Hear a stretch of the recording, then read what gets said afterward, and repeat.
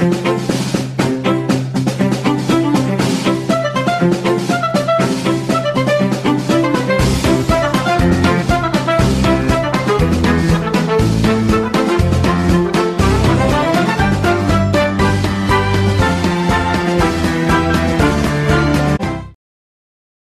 morning, PHS, and welcome to WPHS News on National Kentucky Day. I'm Jordan. And I'm Caitlin with a look at today's news. Student Council's Fall Blood Drive will take place on Tuesday, October 26th from 9 to 2 in the Jack Stevens Gym. Students must be at least 16 years old to donate. 16-year-olds must have a signed parent permission form to be eligible. To sign up, get a donor card from a Student Council member or Mr. Stevens' room in room 131C. 16-year-olds may also get a permission form from Mr. Stevens. Sign up soon. Time slots fill up quickly. See Mr. Stevens with questions. Spanish tutoring is available after school in the library on Wednesdays and Thursdays. Students need to arrive at 3:30 with their Spanish notes.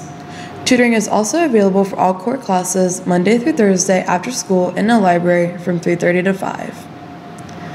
Through the month of October, the Key Club is collecting sock donations in the library for Socktober. Key Club meetings are held after school on Wednesdays in the library. New members are welcome. Here's Carmen with a look at today's weather and Kiara with the random fact of the day.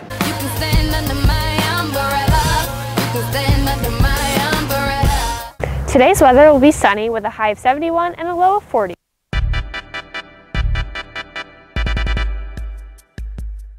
Did you know that Kentucky is known as the horse capital of the world?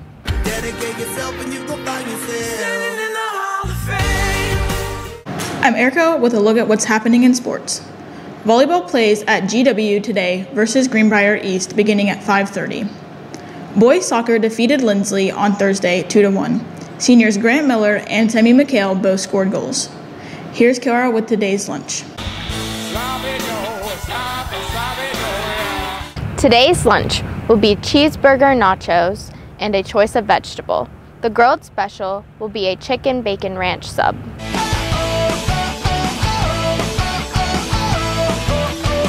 What is the hardest part about teaching? Hardest part this year is just all the different directions we're being pulled in with people here, people at home, the new rules with COVID, the board, the adults, the parents. It's just a lot to keep up with. That was Teacher Tuesday. Thank you for watching WPHS News. Join us next time for the latest PHS update.